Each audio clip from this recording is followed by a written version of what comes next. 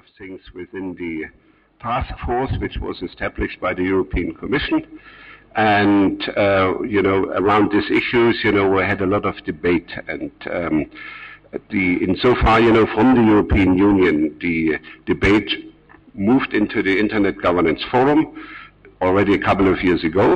There was the first session on Internet of Things in the third IGF in Hyderabad, pushed by nice friend, Francis Muguet from France, and unfortunately he died a little bit later, and we had no sessions in 2008, but in 2009 we had a session on the Internet of Things in the IGF, and since that we are continuing the debate and circling around this issue to find out what it is. So before I give a very brief introduction into the subject and what is the purpose of this meeting, let me introduce the panel, because we have some changes here on the panel. So we have, I start from the left side, we have Nardo. He's from a civil society organization in Indonesia, from our host country, and as you know, some of the concerns on Internet of Things has been raised by civil society groups, in particular if it comes to privacy. Then we have Jaakko Akko. He is from Finland, and he is now the chair of the IETF, the Internet Engineering Task Force. And the Internet Engineering Task Force plays a tremendous role in doing some protocol work, also with regard to elements of the IETF. And I'm very interested to hear what the IETF is doing and will do in the IETF field. Then we have on my right side Hossein Badran from Egypt. He's from ISOC Egypt. He will give us a third world perspective. He works with the IT agency also, which is related to the Egyptian government.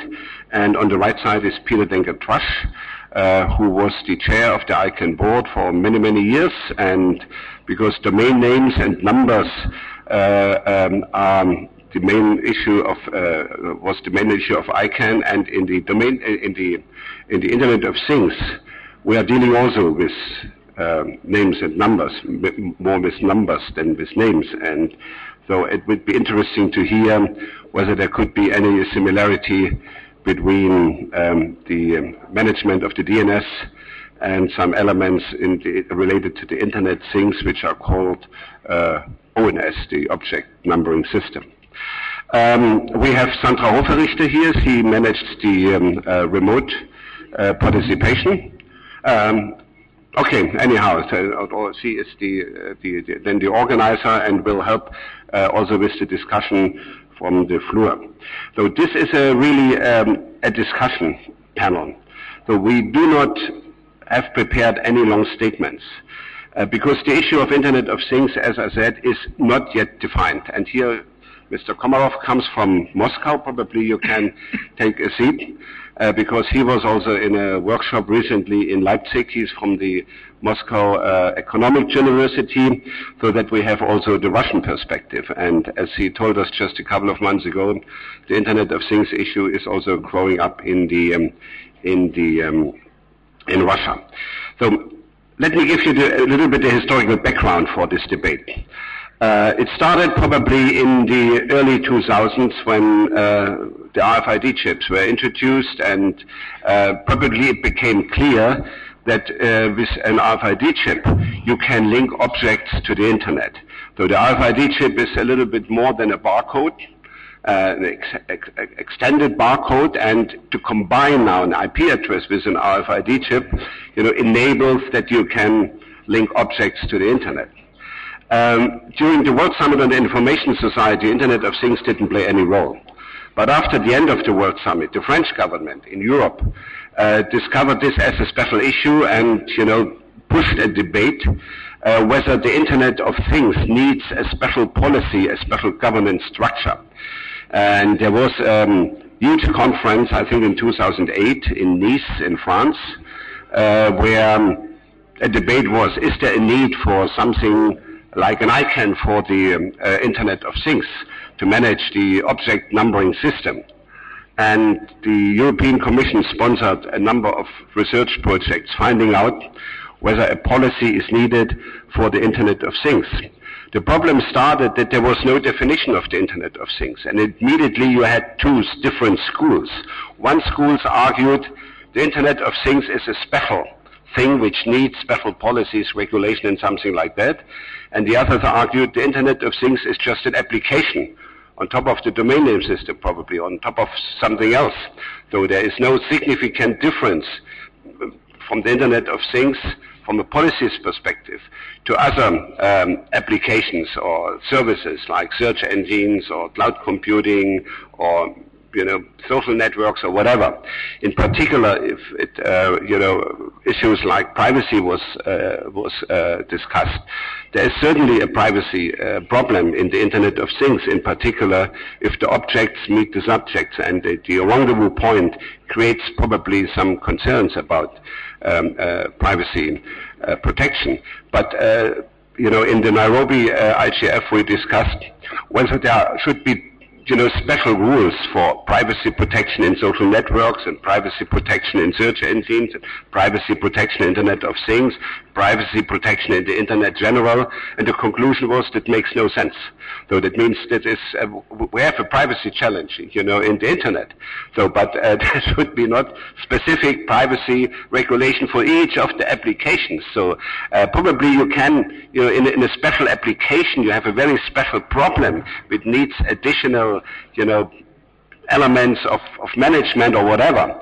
But there is no need, to create this big thing.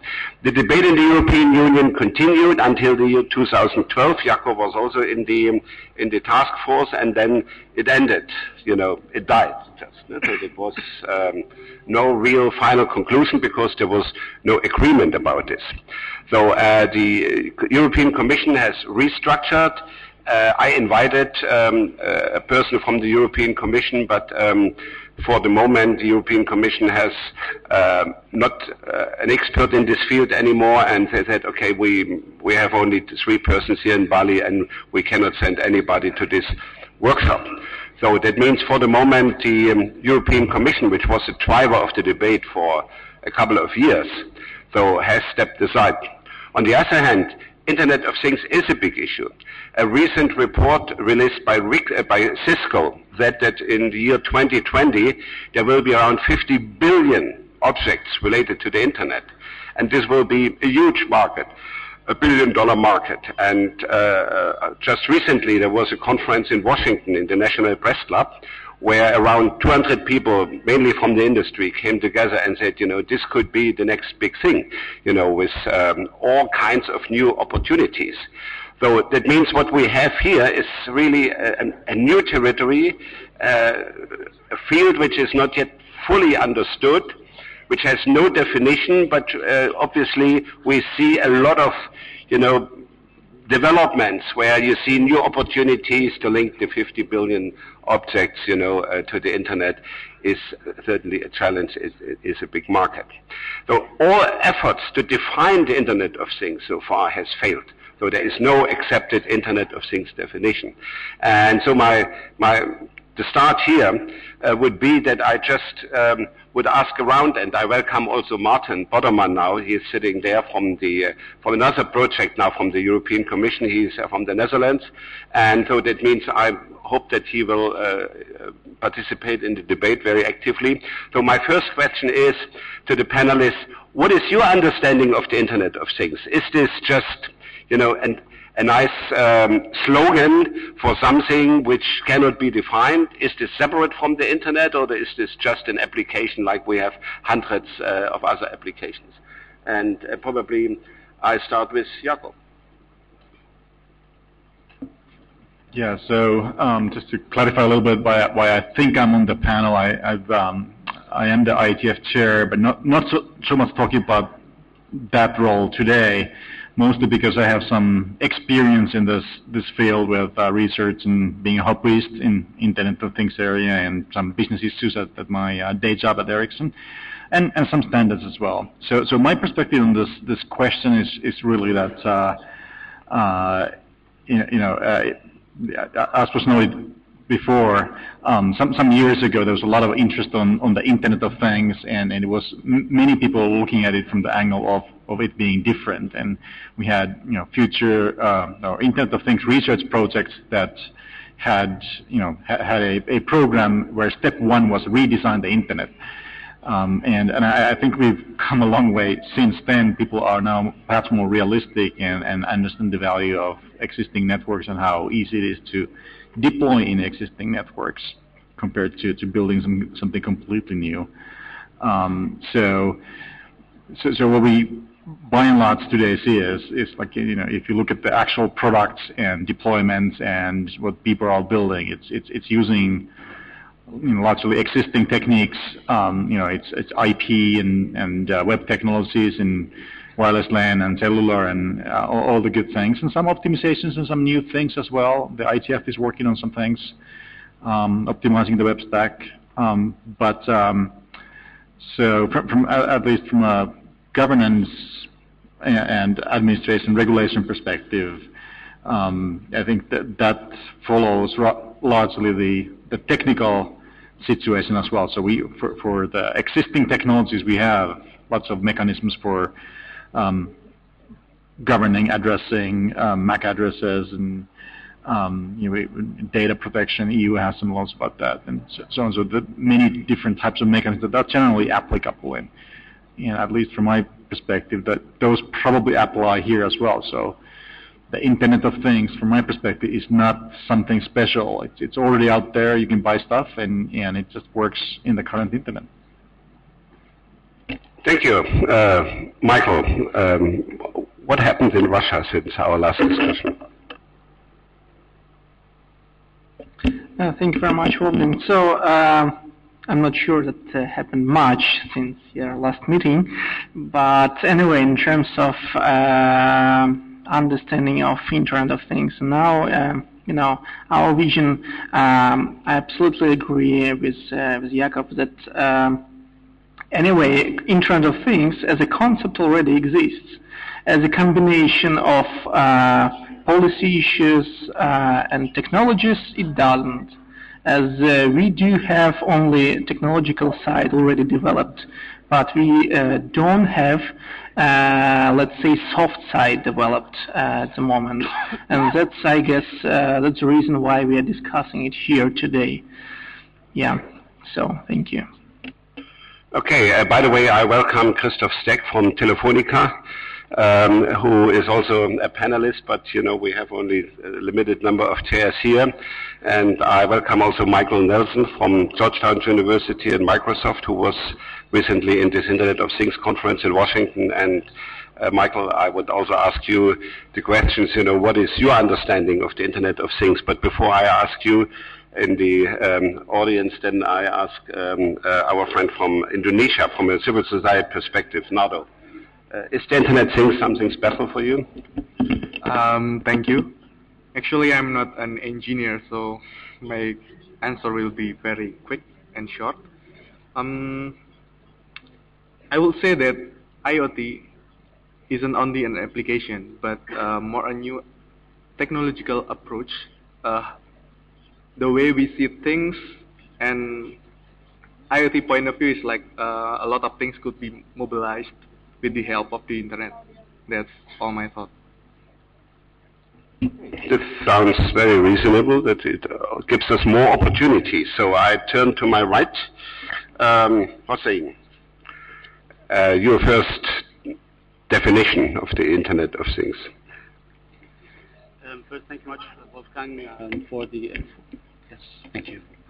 Thank you, Wolfgang, for the kind invitation to join this exquisite panel. Honored to be here. Certainly, Internet of Things is, from my point of view, an expansion to the current Internet. Poses challenges in terms of traffic volume, in terms of technologies adopted, in terms of routing protocols, and challenges of, they mentioned also in terms of privacy of the collected information. The interest... I'm sorry, could you speak next to the microphone, please? We're not hearing you in the back. Thank you. Sorry, thank you. Yeah, it helps to be close to the mic. I repeat quickly what I said is that we personally see the Internet of Things as an expansion to the current Internet, posing challenges in terms of much more increased traffic volume. We heard number of devices that would be connected. We're talking billions of devices versus much smaller number of inhabitants on Earth. And we talk about traffic volume increase, challenges to routing protocols, quality of service, as well as issues of privacy of information. The interest that I come from my part of the world, where I live in Egypt, in the Middle East, and developing countries in general, is really the use of Internet of Things, not so much to better the quality of life of individuals, but more to address economic and social issues. And these are the challenges that we see technology and materializing in machine-to-machine communication as part of Internet of Things can help countries like ours develop solutions and approaches that can address economic challenges. I believe I can speak to these more during the course of the session. But we see Internet of Things really as an opportunity to help resolve economic and social, more economic certainly, issues that we have.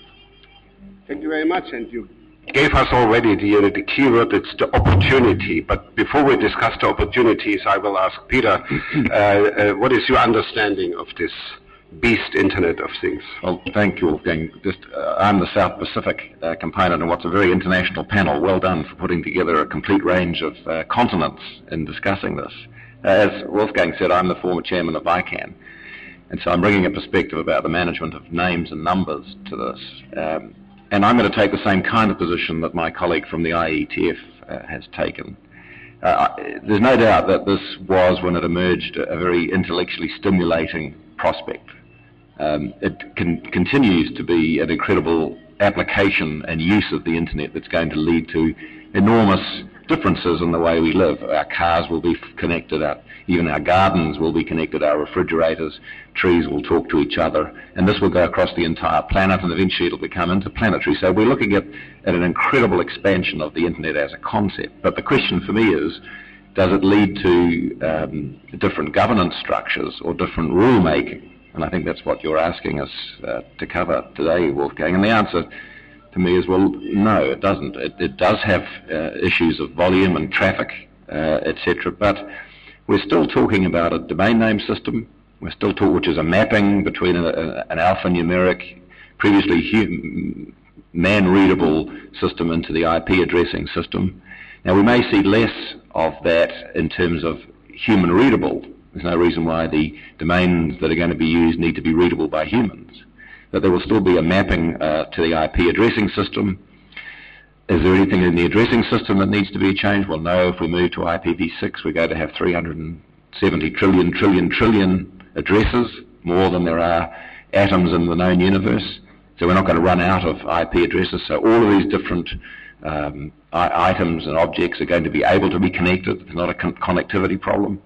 So I'll probably stop there, Wolfgang, but it seems to me that in terms of what we've got in current systems, and we'll talk perhaps more about other issues, but they're the same, that come up with other applications. That there's going to be privacy issues. There's going to be hacking issues. If your car is now controlled by these by these computers that are connected, the risk of you being driven somewhere where you don't want to go, or someone hacking into your home systems obviously increases. But those are the same privacy, security, crime issues that we face with other applications. Thanks. Thank you very much, and may I ask some of the experts in the room who has been invited before the panel just to give their perspective before we moved into a broader discussion. Christoph, probably you can say some words. Yeah, thanks very much, and sorry for being a little bit late, but thanks for the chance to say something from Telefonica's perspective. I mean, I would mirror what was said earlier. We see it as more as a chance, an opportunity, than as a risk, as a starting point. And I think we also can live with the current frameworks we have on the policy side to deal with that issue, given the fact that most of these issues will be around privacy and security, and as long as the privacy and security frameworks are up to that challenge, obviously. But I think we can go on a case-by-case basis regarding the products. We're finally speaking about to challenge that. I mean, just to give the example, we spoke about connected cars. I suppose that connected cars, thinking about privacy and location data, is a different issue than a smart meter, which is located always in the same place, which is basically a house. So there might be not the same sensibility around some of these issues and in some of the products as in others. So this is why we believe it has to be more case-by-case basis regarding the final application, and we are just at the beginning of seeing these coming up. We're just in the beginning. My company just won the first contract in the UK to equip all the houses with smart meters to become, smart electricity and gas networks and these kind of things. So this is, I think, very important. I think, talking about one challenge, the challenge is these are global products, okay? We're not speaking national, we're not even speaking, let's say, US, Europe or something like that. We're speaking global products, and so we need to have some form of global system to deal with that. These devices will be moved around the world. We're in a globalized world, as you know, so we will have a challenge maybe on the international side of these frameworks. Thank you, Christoph. I think you said a very important word, which was case by case. So even if you see a smart car, it's one device, but it has different elements, and probably if you link the whole car to the net, could raise the risk very high. And within the car, you have non-risk parts and risk parts. So the engine is probably a risk part, but the entertainment system is a non-risk part. And probably to be online during when you are driving and your entertainment collapses, then this could be repaired on the fly. But if somebody hangs in your engine, this could create a high risk. And insofar, we should probably, if we try to define the Internet of Things or have an understanding, we should really broaden our understanding. It cannot be just say that it's objects, so that means the different categories of objects will need a special, I would not say treatment, but a special approach. And I think this is probably also the part what we are discussing in a new European Commission project where Martin has a certain lead, probably Martin Boderman from, you can also give us your perspective. Yes, of course, thank you. First, I was also part of a project together with Rencorp on governance of Internet of Things and how to move on with it. Recognizing first that it is not an area where you have specific regulation needed, as Wolfgang said. I think they've moved on, they understand that. Second, it is a very important focus on some of the frameworks that we have in place for competition, but also for privacy and obviously for security. I think several examples were given already. The most recent news was that apparently John Kerry disconnected his pacemaker from the internet for obvious reasons, and considering him to be part of the Internet of Things was a novel concept, but he stepped back from that. So that first and for all. I think if you look to the real issues that are mostly affected is indeed privacy, big data. Whereas we've had a lot of web applications where you could opt out if you don't want to be part of it. How are you going to opt out of an ambiguous environment with Internet of Things? How are you going to deal with that kind of stuff? You need to have a discussion on that, because saying, well, let's not have it is not good enough, because there's a lot of good in it as well. So how do you deal with that? And that discussion needs to be hit head on. And I think that will be one of the things we're going to talk about over the coming years. For the industry, I think the opportunity lays very much in designing in privacy, designing in data protection, making sure that sharing is only happening in anonymous ways or not, things like that. So I think this is a big area. And the other one is, of course, the realization that we don't only talk about observations, but also about actuation. Things doing things. So if something does something, who's responsible for it, and how do we going to deal with that in the society? That's also, I think, another subject for the coming years to answer.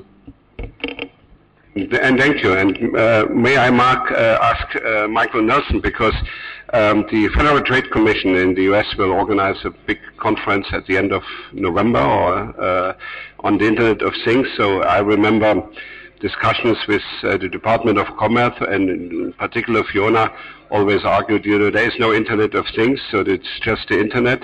So I invited Fiona, but unfortunately she couldn't make it to come to this panel. So, but Michael, can you give us a little background? Why we see now a new wave of Internet of Things debate in the U.S.? Just real quickly, I'm going to approach this from two different perspectives. For the last 5 years, I've been teaching at Georgetown University in the Communications Culture and Technology program. I was teaching technology, but I learned a lot about communication. And I think what we have with the term Internet of Things is a total communication failure. It's exactly the wrong term to use. The only thing worse was ubiquitous computing. Both of them violate Nelson's rule of buzzwords, which is you only get 3 or 4 syllables. So my preferred buzzword is cloud of things, because that actually incorporates what we're really interested in, which is lots of things connected to the computing power to make those things really useful. And as a very new Microsoft employee, I just joined 2 months ago, I'm concerned about that cloud of things, because we're not a software company now, we're a device and services company. Particularly as we go through the process of buying Nokia, we're going to be making lots more devices.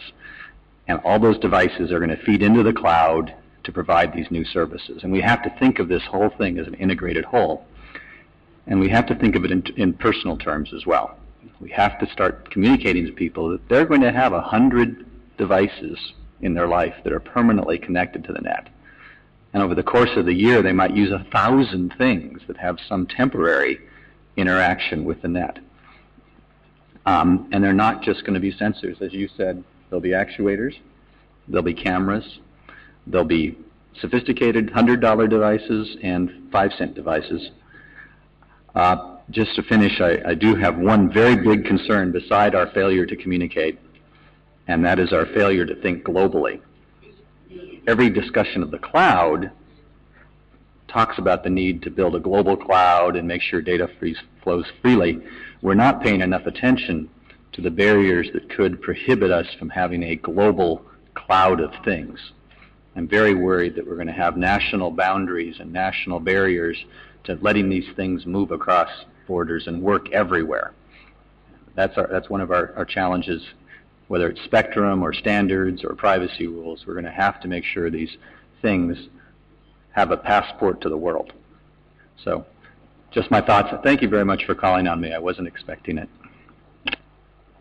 But let's come back to this issue, whether the global or local and the boundaries and the sovereignty question and all this which is involved in a long list of open issues. But Peter wanted to react, and then I ask people from the floor, to make some questions, contributions, or statements.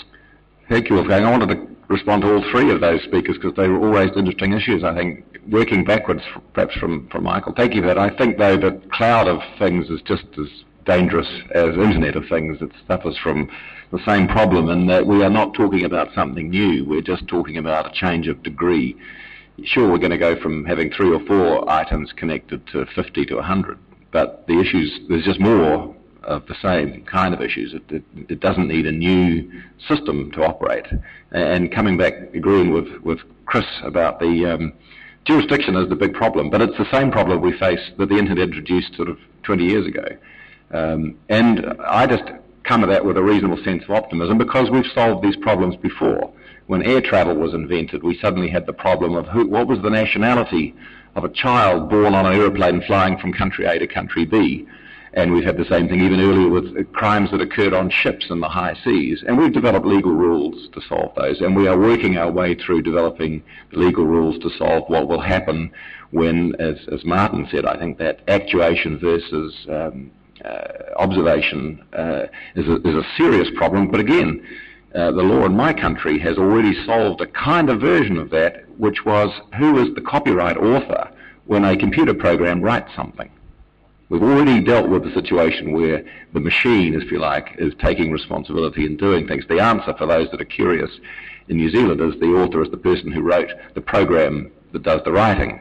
It may not be the best solution, but in terms of copyright law, we've actually now found someone to sort of fasten that onto. So my position on this is that these are all the same kind of issues, just larger. And that means we don't have to have a separate ICANN, for example, to make name allocation rules, and we don't need a separate set of RIRs to manage the addresses that are going to be used for that. Nor do we need to go and create wholly different legal concepts. We will be dealing with these as we go through. So I see this as a relatively closed issue. Tremendously exciting technically, but not raising terribly many new policy or legal issues. Thank you. It's very good that we immediately enter into a dialogue, but Yaki wanted to reply to you, Michael, and then we come back to you, and then I have 1 and 2, 4. Okay. Yeah, so I agree with Peter, of course, but I wanted to touch on the question of the cloud of things or the national border problem, and that's actually an instance of a larger issue, which is that we don't just have devices. We also have, the cloud or the infrastructure and everything else that the device needs in order to be functional, and that creates dependencies. And those dependencies have an issue in terms of, can I communicate with, the thing on the other country? Maybe. I mean, that would be a bad thing if we can do that. There's also other kinds of dependencies. One thing that we struggle in the cellular industry, for instance, that we install, let's say, automated meter thing, and it needs to sit there in someone's home for 15 years and not be touched by anyone, because if we send a technician there, it will, kill the business case. So that device needs to work for a long time. Needs to be, for cellular communication, you need to have a SIM card. And what if we have a negotiation issue with the operator that provides the services? Then we may actually have to go in and replace the SIM card. So that's one example of a thing that can cause trouble. And another example, you buy something that's supposed to last for a long time, let's say a car, and then it needs to talk to 7 different services on the internet, and are they available in the next throughout the next 15 years? I don't know. I drive a 23-year-old car, so I don't think we can do that in the future anymore. Okay, thank you, Michael. Just a very quick response to Peter. The reason I'm adamant in saying the cloud of things is a better term is because when you say Internet of Things and the policymaker hears about a problem with the Internet of Things, they try to solve it by looking at the things or by looking at the Internet. When in actuality, the solution is probably by doing something different in the cloud. With regard to privacy, we have the Europeans talking about the right to the silence of the chips, as if the solution to privacy in this space is going to be something you do to the actual devices. And we're going to have regulators designing the little devices, the 100 billion little devices. It's much better to go and do something different in the cloud where all the data is going to live and be processed and be stored and hopefully be protected. And so I think the frame is what we need. We need to look at the whole system to get the right solution rather than saying Internet of Things and getting people all focused at half a problem. Yes, sometimes we have to live with words which has been created and are misleading, but they are there. And the same was a couple of years ago with the digital divide, which it's a bad terminology, but it has survived. And so over the terminology Internet of Things will survive. And if the Federal Trade Commission organizes a workshop on the Internet of Things, so then it's very difficult to remove this terminology and to substitute it by something Ubiquitous computing went away. Okay. You wanted to respond, and then Itsumi Aisu from Japan. Okay. Itsumi Aisu, you are now I need a list. Yeah. Thank you, Wolfgang. Okay. May I? My name is Izumi Aizu from Tokyo.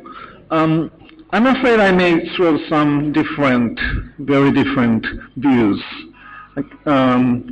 To me, Internet of Things sounded like just looking at the devices or maybe objects connected to the Internet, but Yes, I agree with Mike that the word things is bothering, that they don't look at the human dimensions. The beauty of the internet to me, or for us, has been that empowered people. They didn't empower things.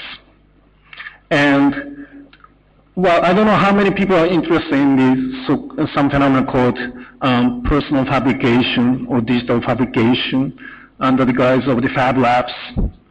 How many of you have heard Fab Labs? Not too many, thank you. How about 3D printing? Or 3D printers, many more. How many of you have 3D printers at home? No. In 5 years, maybe about 20% of you guys or us will have these.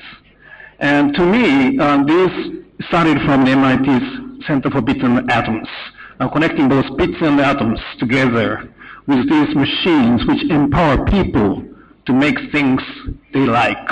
And it's a whole change of the community of people. It's happening now. We are setting up a new Fab Lab under my institution soon, next month. And that changed the game. I'm not going into the details because it's too early perhaps in this debate, but the concept of Internet of Things is wrong because they don't look at the human dimensions. Now human will be more empowered by having new digital tools and machines, laser cutting machines, and sharing data, 3D scanner. So to Peter, we can just scan this object and reproduce it and modify it. Whose copyright is it? And and there's a lot of open design folks are coming, taking open source ideas into the hardware world. And it's creating a new world. We call it a social fabrication, next big thing to the internet as a whole. I will stop here for the pitch. Thank you. Gentleman there in the back. And the lady in the back, she was the first one. Hello. My name is Alison Powell, and I'm from the London School of Economics. And I'd like to connect with what the previous speaker was pointing out about kind of missing the point. I think that there are maybe several dimensions along which we would like to clarify what we are actually talking about when we're talking about the Internet of Things. First of all, I think that the idea of an Internet of Things is actually not representative of the general transformation towards moving bits into atoms, as was pointed out by the previous speaker. But then there's also the element that we have not considered as yet in this discussion, which is the element of the experience of the people who are creating all of, not just the atoms from bits, but all of the bits themselves. And as there are more devices interconnected, there's more personal data being produced, there are more opportunities to correlate and aggregate that personal data and to create different portraits of individuals within that ecosystem. And so from those two perspectives, I think I must disagree with this perspective that we don't have to invent any new governance structures.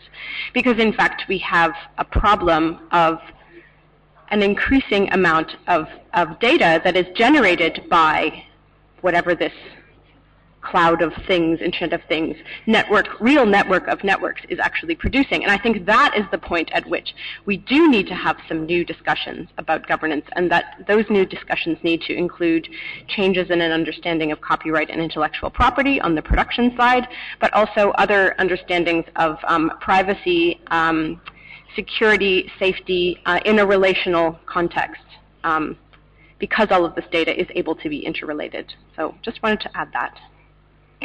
Thank you. The panelists will get a chance to reply to this. We collect a little bit more interventions. The gentleman in the front row. Ian Fish from the BCS, the Chartered Institute for IT. I was really pleased to hear what Michael had to say and now what Alison and Isimi had to say, because I've been puzzling about this for some time, and of course I should have realized that what we're really talking about is complex systems of systems, which is somewhat different from the internet as it currently is thought about, and bringing the human into it is a very important part of system of systems thinking. So I'm very pleased with what I've just heard, and I also would like to pick up on one particular instance that I realized when Jakob talked about the business case for something that has to be left alone for 15 years in order for the business case to work. that made me worry extremely about security, for example, because that's going to have to be a different sort of security paradigm if that's going to remain secure for 15 years, given the rate of update in security terms that we do these days. I don't know what people think about that, but it might be worth thinking about. Thank you. Thank you. Avri. Thank you. I'm in a funny position. I started out believing what many of the panelists said, believing that there was nothing new, believing that Internet of Things was an inappropriate name, believing that IPv6 numbering or something like that would do, believing that we didn't need new governance systems. And I spent a fair amount of time over the last 2 years trying to defend that position. And as I've moved on, I've come to realize that, sure, the current method of governance is good enough for Internet of Things 0.1. Sure, our naming is probably good enough. Sure, IPv6 addresses are probably good enough to get us started and off the ground. But when you look at the notion of what these objects are, the sizes that of stack and data that they can afford, some of the issues that other people have brought up in terms of the additional problems in terms of data governance and the privacy aspects, and the fact of the additional problems that these things bring in terms of the big data and such, it occurs to me that Internet of Things is actually a beautiful name for it. It is actually the right name, and whoever came up with it was really quite clever because they saw beyond sort of this first thing, well, but no, they're just stuff on the Internet like anything else. But no, we can figure them into our normal governance, so to call it an Internet of Things is really just an exaggeration. But when you start thinking 2-3 generations down the line of these ubiquitous, I love that word, ubiquitous objects throughout the world and perhaps beyond our narrow atmosphere, all in communication, all being tracked, all having data, all having governance problems of some sort. Yes, we may not need to create new law. There's more than enough law to last us for the next several centuries. But in terms of actually dealing with the problems that will emerge out of this new way of dealing with objects in a communicated path, I've actually come to believe that for the Internet Things 1.0 as opposed to the Internet Things 0.1, there's indeed a lot to be done in terms of naming, in terms of numbering, in terms of governance, just about in terms of privacy, etc. Just about every aspect we can think of, I think it's going to impose new problems that do require new solutions, and that we'll have at the end is something that is certainly gated and connected to the Internet, but is also in some sense an Internet of Things, is a thing in itself. Thank you. Thank you very much. By the way, we have also a dynamic coalition on the Internet of Things, and the dynamic coalition will meet tomorrow afternoon, where we want to discuss a work plan. So what has to be done, and I think Afi has just gave us a list, for the next 10 years. So probably a lot of things has to be done. But Michael wanted to react to the lady from the London School of Economics, and then it's you and Janetta and the lady here in the front. Thank you very much. Actually, I just wanted to slightly formulate my opinion on what was said. So the thing is that, it doesn't matter, from my opinion, from my side, it doesn't matter whether we are talking about Internet of Things or Cloud of Things, if we are not considering, number of devices and globalization, process itself, because I guess that's why we've got Internet of Things as a just good example of globalization, let's say so. Another thing is that I absolutely agree with Ari in terms of IoT version 1 or IoT version 2, because now we're trying to define what is IoT, or we're trying to understand what it is, but until, unless we don't have until we don't have a huge social network of things, we wouldn't probably speed up the process, because that's what happened with social networking, and I'm still trying to be on the side of Web3 as the Internet of Things.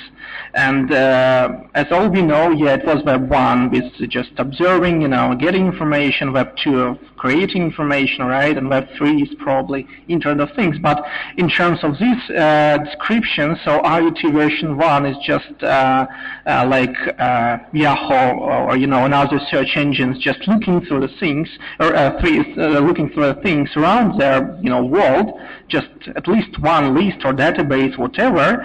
And IoT version 2 is the social network where things would probably exchange data under our control. That's where human beings should be introduced in terms of regulating data exchange between things, right? Because it's not about physical things connected to the internet, but it's about data which is generated by things.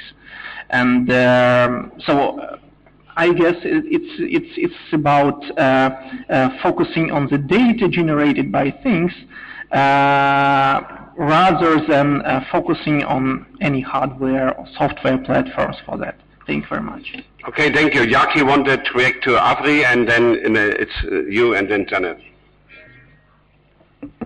Yeah, so the question of whether everything that we have is enough or not. So you mentioned IPv6 addresses and other things. I think it's clear that the internet gives us an ability to create new space very, very easily. So, I mean, we create these new identifier spaces all the time for basically for every application. And then you mentioned the size of stacks. I actually personally think that's really not a big issue. I've seen examples of people doing wonderful things with small amount of code and memory, and more importantly, the world is moving to more powerful devices, even though they're smaller. It just make economic sense. But my larger point is that I actually agree with you that there's a lot to be done for every, you design, I don't know, transport application or car or something, and you're going to have to decide about stuff like, does this car have a roaming agreement so that you can actually drive from Finland to Sweden? Normally, I mean, previously my car can actually go, but I don't know about the future cars. And my other point is that this is not necessarily so dissimilar to what is already happening on the internet on applications. Look at some example applications such as Facebook. I mean, Facebook did not need any new governance on the internet technology side or on the platform that it runs on, but of course it has lots of internal things that we all debate and sometimes worry about. So, I mean, I think we need to do that for every application in the Internet of Things or whatever it's called. Thank you. Joe? Hi, my name is Anthony Bouch. I'm currently working with an organization called Internews based in Thailand. I agree that in terms of infrastructure, we're talking about an extension or expansion of the current Internet, and I also agree that it raises the same issues of privacy and security.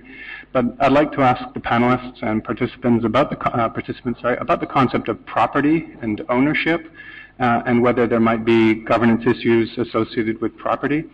For example, not that long ago, I bought a mouse, and mice might fall under the kind of broad umbrella of technology and software that's required to run technology, and there are issues of intellectual property and copyright associated with software. But in order to turn a light on in my mouse, which was under the wheel of my mouse, I had to register with the manufacturer, and I had to download manufacturer's software in order to enable a part of the mouse that I thought belonged to me. I thought that in a fair exchange for value, that I was the bona fide purchaser of that mouse and that it was now my property. And yet I was being denied access to a part of it. So what happens if we extend that process of activation and registration to, say, a fridge or an oven? Will my fridge be subject to terms and conditions of use and an activation request? And how much of my fridge will I actually own or that will belong to me? Could I sell my fridge to someone else, for example, after having purchased it? That's a good question. So we are becoming integrated into a mechanism where we lose partly the control about ourselves. So that's probably one of the interesting philosophical or social side effects. So Martin and Christopher wanted also to react, but first I want to ask Janet Probably you can go to a microphone, and then Christopher and Martin. Let me, as the lawyer on the panel, ask what's really partly a legal question, and it's the same point as we've been saying. This is not a new problem. These are just extensions of the same kind of closer and closer integration. When I started as a lawyer, I could pay $500, for example, and buy a set of books, and everybody in my chambers could come and pick up those books and use them. Then I had to buy an electronic service for those same books for $500, and I couldn't lend them to anyone else in my chambers. I had to buy a special license. So we see the development of economic models and people taking advantage of these things. But I guess no one here is saying the future isn't going to be full of interesting challenges. The question is, are they so different that we need to set up a separate working group at the IGF to deal with them, and the separate things to look at the naming and addressing system, etc., which has been, and my point is the future is going to be full of fun challenges, but there are extensions of the same kind of challenges, and that's why I'm confident that we'll deal with them, because we've already dealt with them as they've begun to emerge. I have a question for Jari. Picking up from what Avri said, I want to know about car-to-car communication. From what I understand, there is a new infrastructure being developed right now, and that the next generation of cars, at least the sort of upper rank ones, will indeed talk to each other. And my question is, what kind of network will that be? You started out by saying that more and more actors now recognize that the existing infrastructure maybe isn't that bad. Does that mean this will be your regular IP infrastructure that will connect cars? Will there be then no more security, privacy, etc.? And also, there must have been a debate about that. I can't imagine that all players were sort of the same opinion. Yeah, so first of all, even though I used the car examples, I'm not necessarily the person who's been working on the transport industry, on the car industry, to figure out what to do, but so I have a very vague understanding of what they actually are doing. My understanding, though, is that there are different types of solutions and proposals, and I mean, we don't yet know exactly what will win and take over the market, or what kinds of solutions. Maybe there's multiple. Certainly people have talked about like car-to-car and just sort of autonomous, self-sufficient communications tools, and you can imagine some applications where that would be very useful. And certainly people have talked about and deployed also solutions where there's sort of internet connectivity for everything, and when you go through the cloud to do other things. And those have different implications, but I mean, it's not necessarily one-size-fits-all answers. I think we need to take those debates, one by one. And I'm sorry, I don't have the full background on all those situations as they are coming. This brings us back to the case-by-case approach, but I have now three Can I just ask one follow-up question? Okay, so this is negotiated outside of the IETF? Well, I mean, the IETF develops general purpose internet technology, and then other people go and use that for various purposes. It would not scale for any one organization to figure out how to do, internet for the toasters and cars and whatever else. So, I mean, it's people, it's industries, and specific industries like the transport industry. They do have their own forums where they talk about things like how do we use, networking within the car, networking out of the car. By the way, that's an interesting point. Probably the internet governance ecosystem gets bigger and bigger by bringing, outsiders who are dealing now with internet issues into the internet governance ecosystem, like the transportation community or the logistics community and or the toaster community, yes. So, but I apologize for the lady in the front that here, so that means Martin, Christopher, and Hossein, and then we go back to you and to you. It's a shame we don't have a system that does it automatically, right, Wolfgang? I was actually triggered by the comment Peter made about we've got that solved in Australia, like who's responsible. But then Azumi said something very interesting. It's the Fab Lab concept. And basically, maybe this helps better explain what I think also where the Commission is thinking. It's what Avri said. Things are going to change, and the Internet of Things is going to affect it. Partly we already know, and partly we can start working with that. It's all to be within review of current frameworks. Very little with special legislation. What Peter said, well, we know who's responsible for what the thing does because it has software and that person is responsible for the quality of the software, right? And there's somebody who buys it and he's responsible for the buy. But the thing with the Internet of Things is that there's also reactions, autonomous reactions triggered by impulses that can be given. And I have nothing to do with what you bought or what you made can generate impulses. So who's done it then? It makes it more complex. And the system what Avri was telling about also extends, I think, to consumer protection, for instance. If you don't know what your device is doing or what you buy when you buy a device, it's a consumer protection issue that needs to be extended, not so much Internet of Things issue. So, having said that, I think the concept of Fab Labs that was raised is a very good example. It's discovering together how things work, how we can make things work, how we overcome issues, and which issues arise that then need to be addressed, not only in a technical way, but also in a social way, and sometimes even in a legislative way. Yeah, I would like to come back to there was a little bit of pushback to the initial points made around there is no need for new laws and no need for new, let's say, also processes maybe. And I still think this is right. I think the scale of, for example, privacy problems, of course, increase. I mean, if you have even more information about you as a person, obviously, you know, the privacy issue becomes bigger and bigger, and that's why we have privacy debates happening everywhere. And I think that I will have a thesis here, and it's maybe a little bit provocative, but maybe the Internet of Things might even improve that in the end. And I would like to explain that. What we currently see is that, you know, devices are produced, let's say in China, and they have a SIM card maybe built in, and this device are then sold across the world. That's why I said, you know, it's a global issue. It's not, you cannot limit that to a jurisdiction.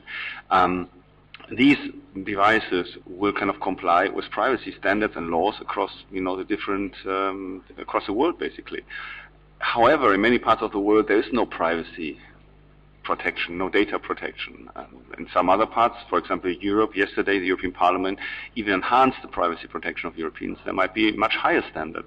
And so the issue will be that you will have to build these devices to comply with that, and so it might be that they might have an even higher standard built in because they might be sold in Europe or they might be sold in Brazil or on the Fiji Islands. So I think that, you know, think about it also that way, that of course this will be one of the challenges. And I would just like to say that obviously the best approach to privacy from our point of view would be a risk-based approach. What do I mean with that? If you are having smart devices in the health sector, for example, the information collected about you might be much more sensible than, for example, a smart meter.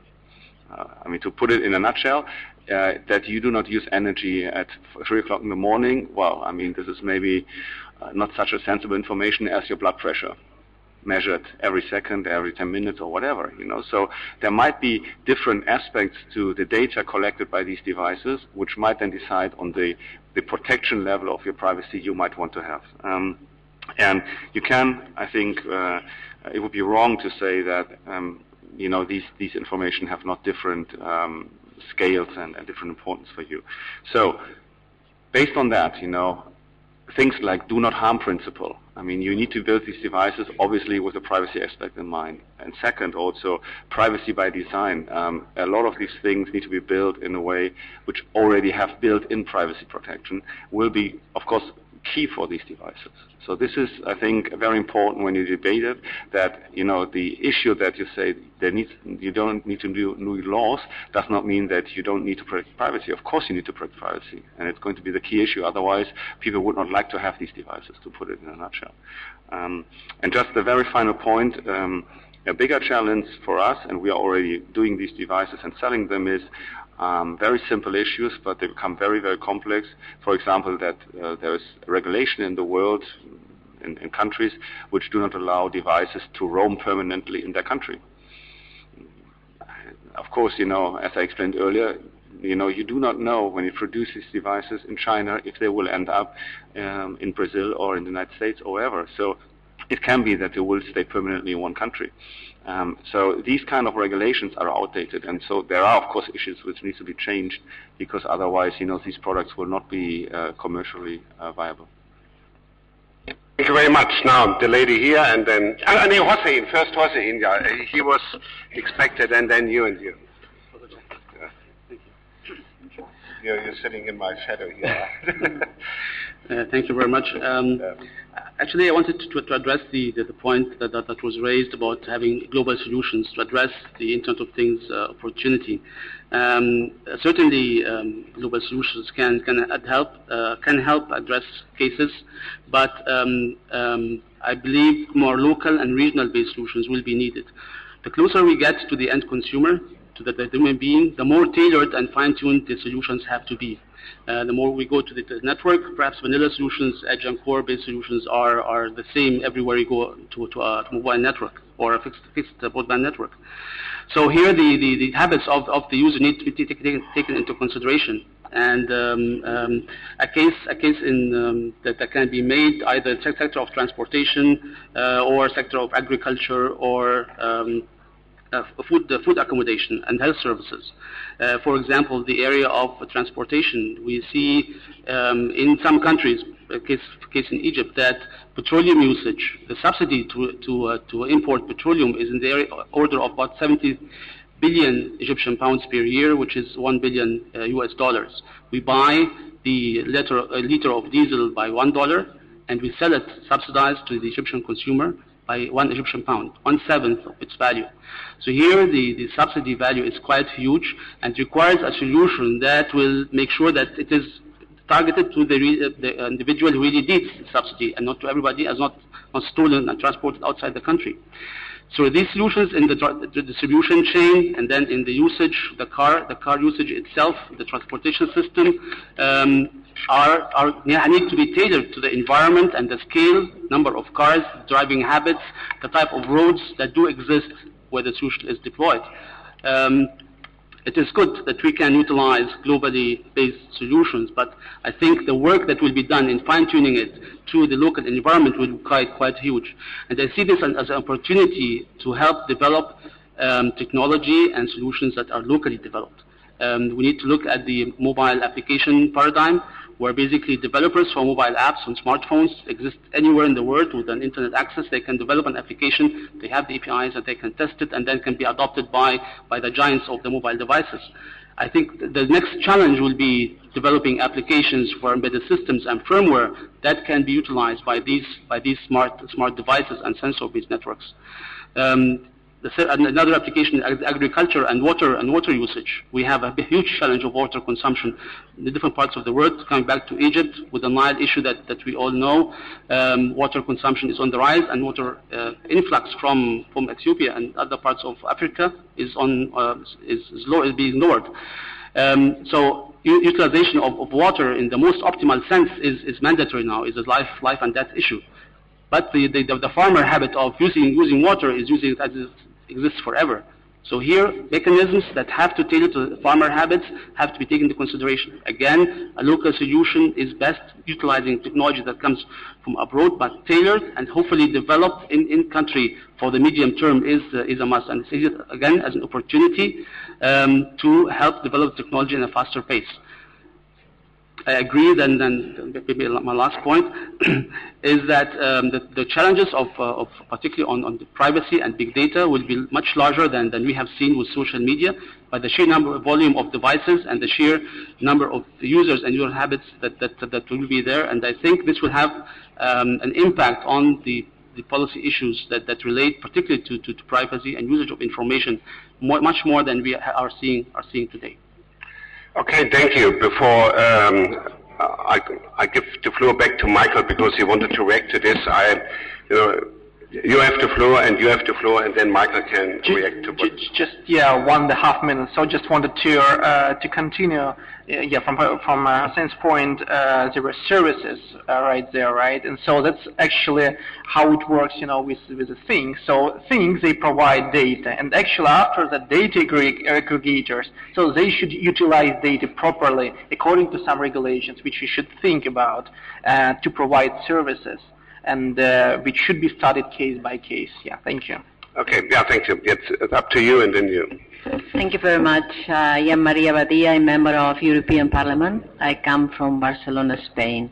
And in fact, I was the rapporteur for the Internet of Things, the communication of the European Commission in 2009. And I just want to underline what has been said in previous interventions in the idea of the involvement of the individuals and the citizens. I think we shouldn't talk more just only Internet of Things as a relation machine to machine or object to object.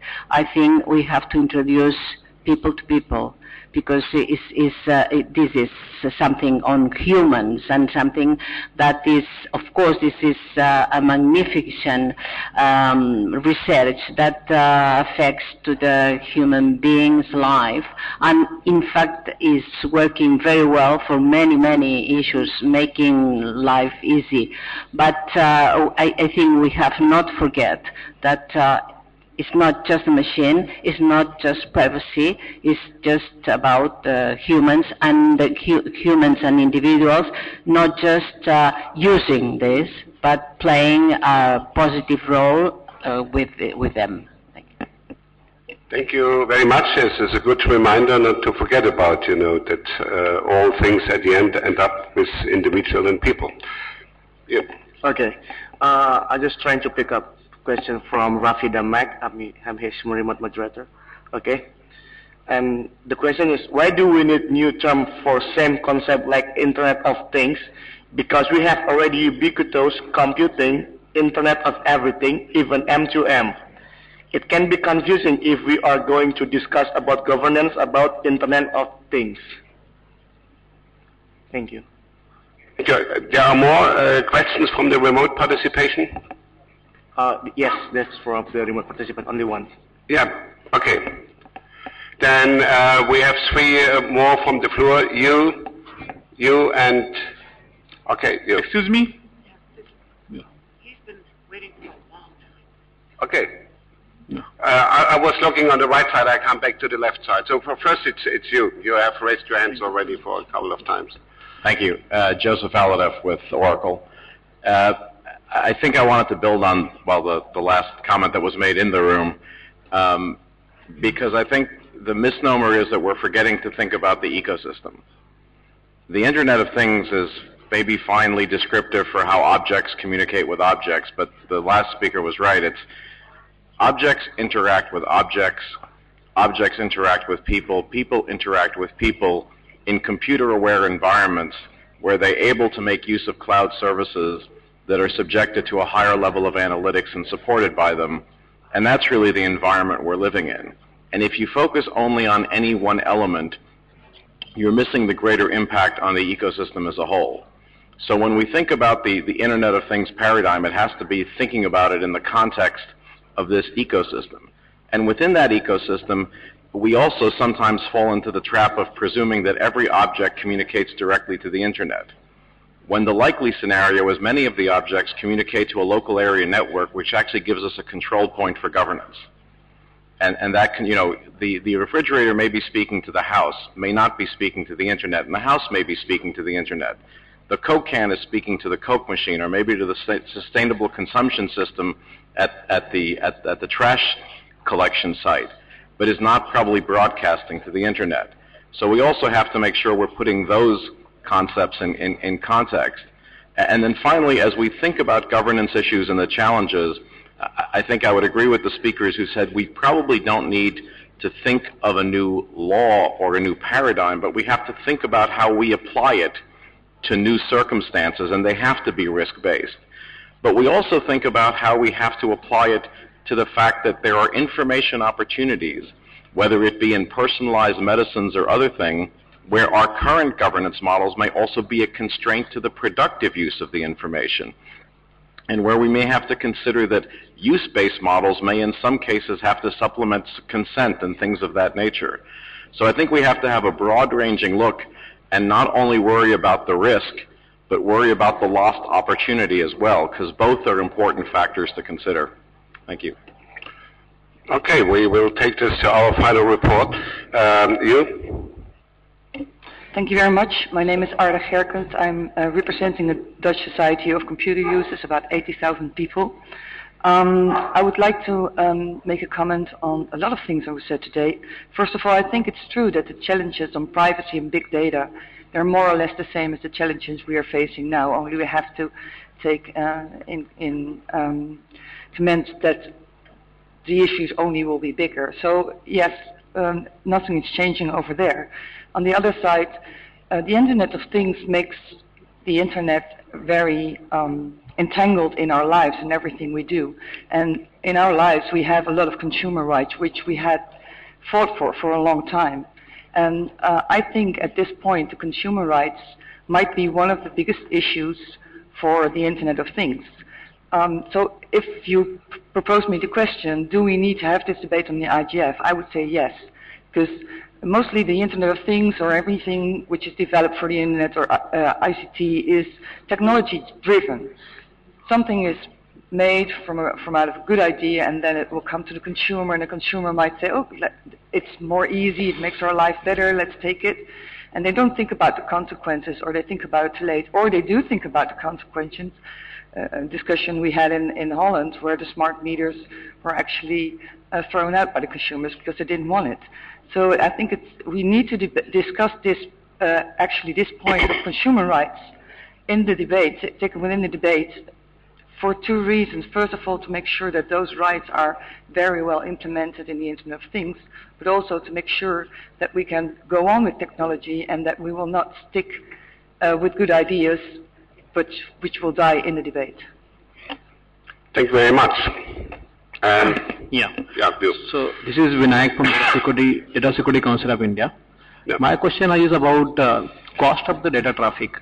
So who would be paying that? Means end customer would be paying that, or would it be manufacturers of those objects would be paying that, or it could be those who will be get benefit out of this data that will be generated by these things. So who would be paying the cost of the data traffic?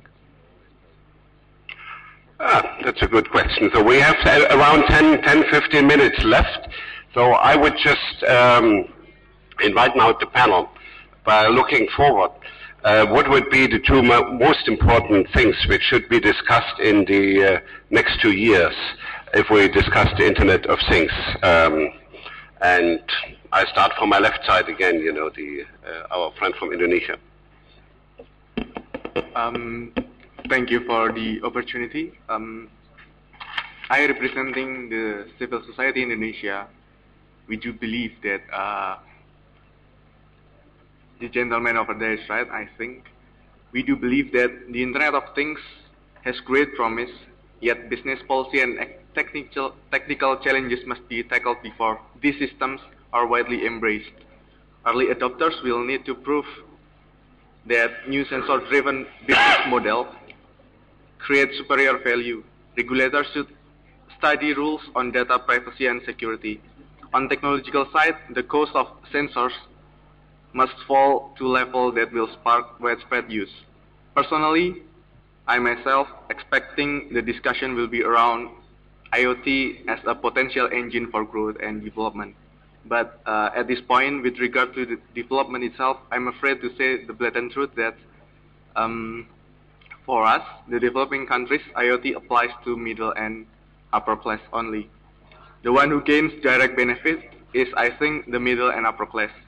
Doesn't mean that the poor gets nothing, but as long as the IoT doesn't move to the real sector, they who live in the bottom of the pyramid, I think it will be very problematic. That's all. Thank you. Thank you. That's really a very good point for a platform like the IGF, which is a global thing and has to take everything into consideration. I think that was a very good reminder. I have overseen you for the audience, and then from the audience, and then I come back to the panel. Please. A very good afternoon to you. This is R.M. Agrawal from Department of Telecommunications, Government of India. Actually, I have a few comments to offer because I am dealing in policy formulation of machine-to-machine IPv6 and this cloud computing services. I have been hearing this panel since more than half an hour, and of course, it's very important inputs for me to understand. But definitely, few remarks to be made because for this M2M to take off properly worldwide, first of all, formulation of standards are must because until and unless standards are formulated, these proprietary solutions would come in, and of course later on problems of secure, open and interoperable problems may be there because we are facing these things in India. We do have 15 pilot projects of smart meters, and we do have around 34 states in the country. Different states are having different vendors to install the meters, and they are adopting different technologies. So later on, it may be a problem of interoperability among the different service providers who are installing the meters. So standards formulation of M2M are very essential, and of course. It may be only IP based, and IP based means IPv6, and of course offtake of IPv6 in the different countries are definitely very slow. So I think the government must, different governments in the world must encourage adoption of IPv6 worldwide, so that the problems of individual articles like car, refrigerator and different items to be connected to the net may not be there. And third point is this, because this is not the applications perspective, this is the policy perspective, because later on different things will move across the globe, and of course these things are being faced in the cloud services also. So at least one forum should be there where these things can be discussed and decided globally. These are a few comments. Thank you. Thank you very much. But we are running out of time, and I would to give the panelists the opportunity just to say a final word and to help us to draft a roadmap for the next 1 or 2 years for activities, also probably already now to start the preparation for a similar workshop for the next IGF in 2014 in Istanbul. So Michael, what would your two main issues for the IoT roadmap 2014? Yeah, I just put exactly two issues. So one, we are talking about efficient data utilization, which leads to services based on IoT. So how they should be developed, who are going to develop it, and how it's going to be transferred, to the citizens, to people, to the human beings. And second issue, considering data generated by Internet of Things, there will be definitely hot discussions about personal data protection. Actually, probably new definition of personal data considering sensors around us. Whether it's personal data if we are in the place, or it's data for the fire, services that we are in the place. Whether it's personal or not. So there should be some probably new definitions considering that. Thank you. Thank you, Jakob.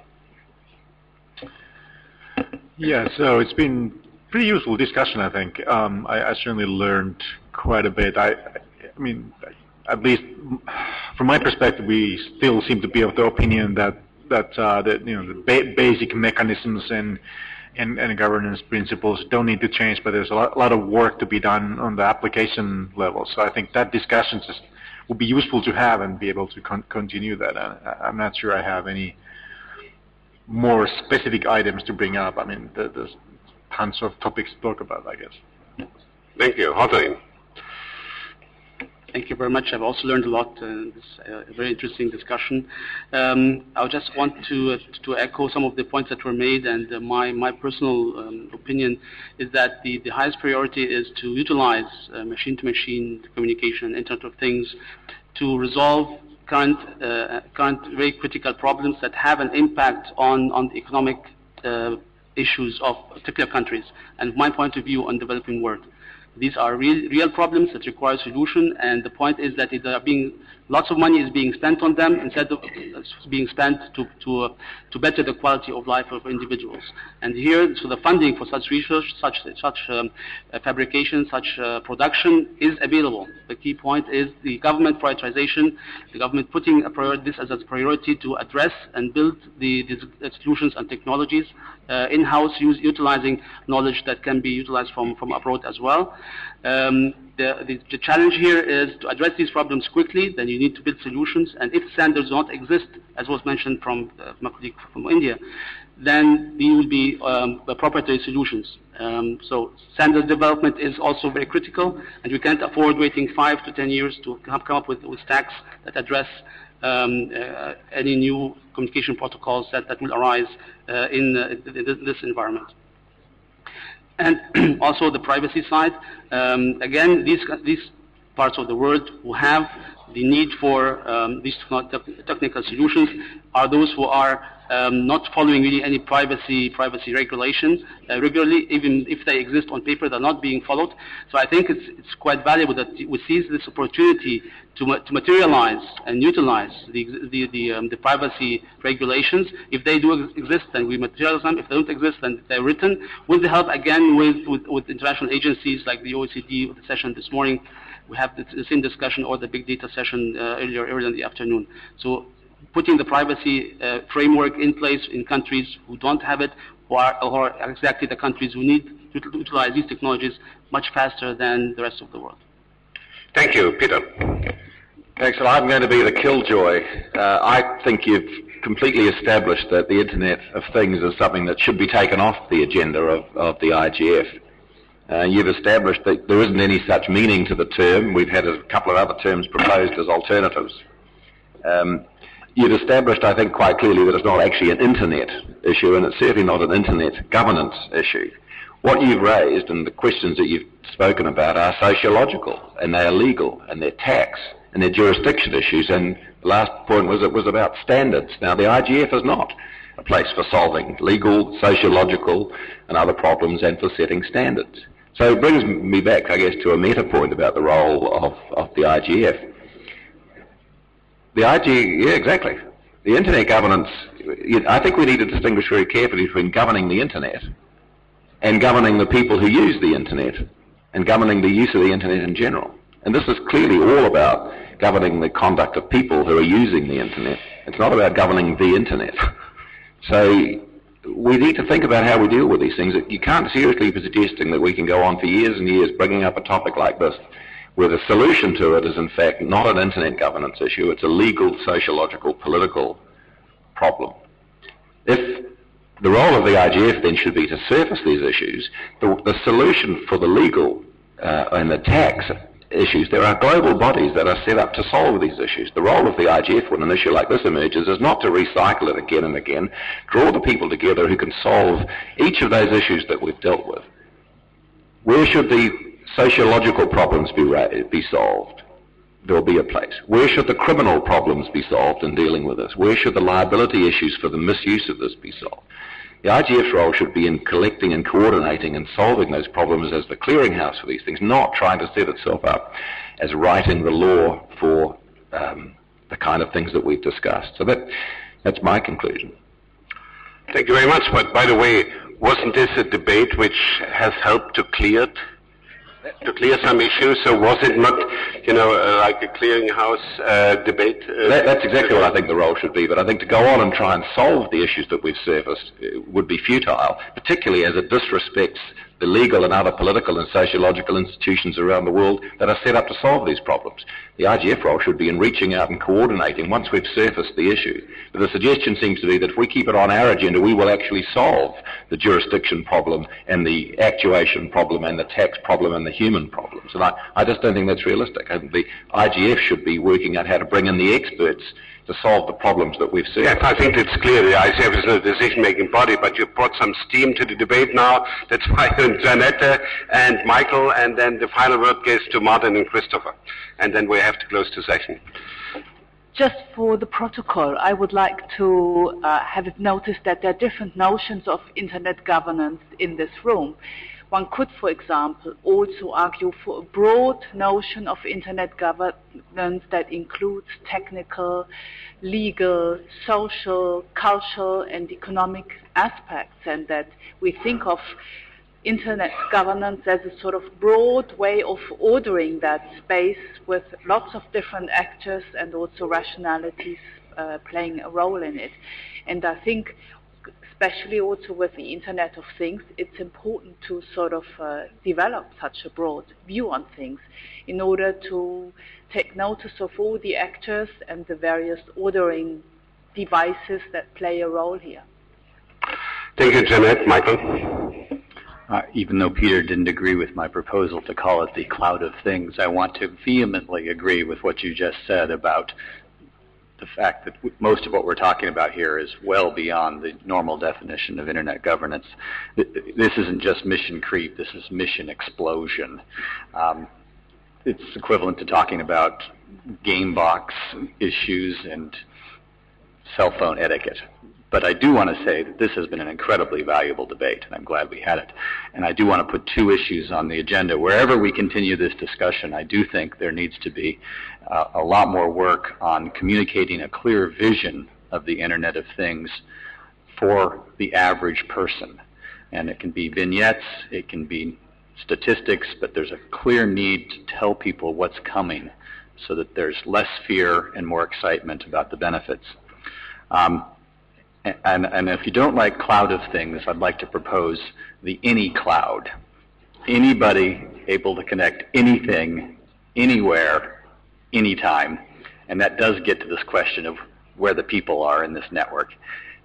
And it also gets to the other very important point that the gentleman from India raised, which is the second item I want to stress, interoperability. We don't want a world where one of my cars is on AT&T, another one of my cars is on Sprint, my garage door opener is on Verizon, and my thermostat is on some other network. I want it all to work together so when the network detects that I'm driving home, the garage door will open, the thermostat will be reset, and it will all just seamlessly work like the any cloud should. Thank you. Thank you. Martin, very brief final comment. Thank you. A little bit longer indeed, just to point out that the Internet of Things is one of the things that is happening to the world today. It is happening. Things are entering and are becoming more intrusive and more present every day. And if you would even count, for instance, mobile phones and the pictures that they can go on the Facebook as part of that, you see how it's a game changer. And I think it's very important that we continue to review how we deal with our society in the light of new developments. And this is certainly a new development that is a game changer, and that's why I vote for keeping it on the agenda. Okay, thank you. Christoph. Yeah, just to build on that, I think it's here already. Every one of you has a smartphone in its bag. This is connected to something, and these things are very clever, as we know. You know, they can collect a huge amount of information about you, and I mean, we have studies that show that average persons using smartphones never switch them off, and it's never further away than 1 meter from that person in any point of time. So it's here. Okay, the Internet of Things is here. These are connected devices to the Internet. It might increase to others, but it's here. So I go back to the point, this is nothing new, okay? But I would like to end with a little more positive aspect. I think we haven't talked a lot about opportunities, and the opportunities are huge. We know that from a social and economic point of view. Having smarter networks and all these things will help us, you know, really coming over a couple of challenges we have as humanity. And I think we should therefore, you know, really have a positive also view on these things. Yes, there are risks. We have to deal with them, especially security and privacy is top of the list. And the interconnection issue, to be honest, I'm not so much concerned if there are different operators, you know, giving you something, because in the end we have a very nice telecom system which is interconnected in the world on standards. There's a very good system which runs the internet, which is also interconnected on a global level. So I think we have a couple of very good standards and platforms to build on to run these systems. Thank you. So let me conclude just by Summarizing my notes, what I have here, I have 7 points which probably could help us to draft the roadmap, the IT roadmap for 2014 within the IGF. The first thing is there are incredible opportunities, but the opportunities are not without risks. Second point on my list is the Internet of Things is just an extension of the existing Internet, so it's not a new Internet. The third thing is there is no need for a clean slate approach. The existing environment enables us to do a lot of things which are coming out from the Internet of Things. My fourth point is that privacy, security, competition, and consumer protection, consumer rights, are probably key policy issue which are related to the Internet things and has to be handled on a case-by-case basis and not in a very general way. While we see great development on the hard side of the problem, so we have not yet really discussed the soft side of the problem and all the implications. And then, you know, what Michael has proposed, we have to really communicate to the broader public the vision of the IoT, what it is, so that we move from fears to facts. So that means a fact-based policy is always better than a fears-based policy. And and the final point here is the interoperability we need, so that we, even if you have probably different system for different objects, so at the end of the day, from a user perspective, he wants to have just, you know, this one-click serves all situation. So that means probably we have to do something also in the background to enable this ubiquitous communication. So I thank very much the panelists. I thank very much the audience. So I have apologized for some changes with names in the program. But the good thing with the Internet is that it allows all types of flexibility, and we have demonstrated that we can react in a very flexible way to a changing environment. So I announced already that we will have tomorrow afternoon a dynamic collision meeting of the Internet of Things, where we just want to specify a little bit more what the roadmap for 2014 could be. You are certainly and cordially invited to follow this, and Sandra managed the email list for the Internet of Things. Avri is the co-interim chair for this. It means if you want to talk to them directly, they are both here in the room, and you can meet them also on tomorrow afternoon. Thank you for coming, and enjoy the rest of the ITF. Sorry? Where's the coalition? Oh, Sandra, do you know it? It's in the program. It's the